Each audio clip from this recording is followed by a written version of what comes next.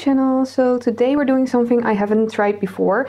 It's a paint grenade. So I know these are not the best colors to use for a paint grenade as they make brown, but I have them left over from a previous pour and I really want to try it. So let's layer the cup. So I'm going to try and keep certain colors a little bit away from each other. I want to try and layer it. Let's do some purple first. I'm not gonna do a lot of layers because I don't have a lot of paint. I don't need a lot of paint because this isn't a big canvas. This is a 25 centimeter round. Then I've got some titanium white by Amsterdam that has some Floetrol in it. So that's probably gonna sink. Let's do some yellow. Let's try some orange.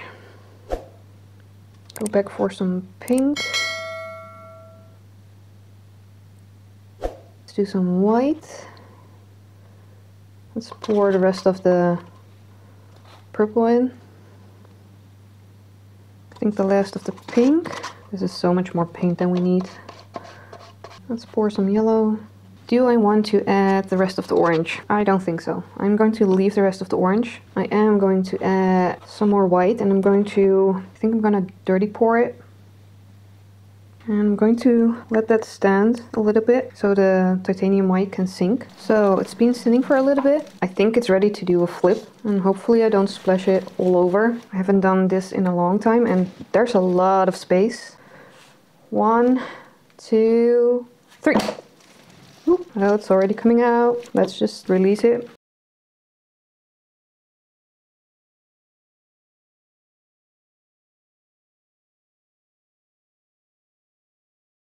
Okay, pretty vacuum sealed I think. So let's try and get it to... Oh god, that's gorgeous. Oh wow, you need to see this. Let me get you up close. Look at that. I'm not sure how I'm going to be keeping that because I really want to keep it. Let's get you back up. I really thought I had more paint. There's still a lot in the cup that's also like... Look how pretty. The rest is brown. Okay, let me scrape this cup and spread it on the sides so I have a little bit of a flow extender.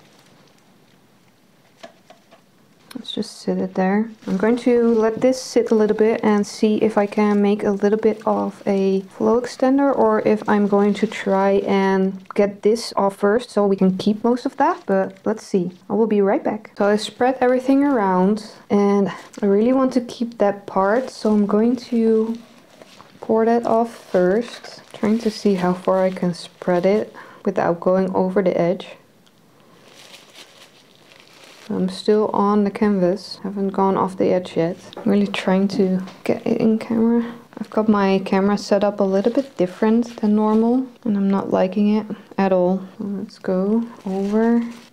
I do see the white breaking up. So these paints don't like to play together. So it's probably best for me to at least get most of the white to go. It's gone over the edge everywhere, so that's good. Let's torch it.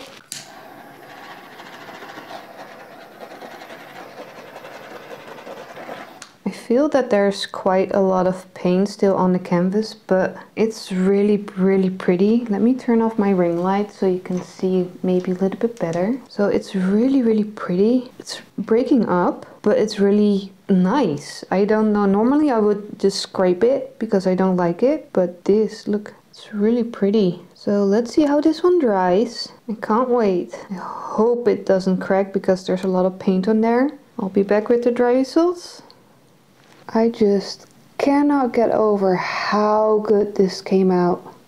Look at it. It has so much to see. It looks like it's on fire in one place. This is one of the best flip cups I've ever done. I would love to hear what your thoughts about this one, but I'm in love. I'm stoked. So thank you for watching and I hope to see you in the next one. Bye everyone!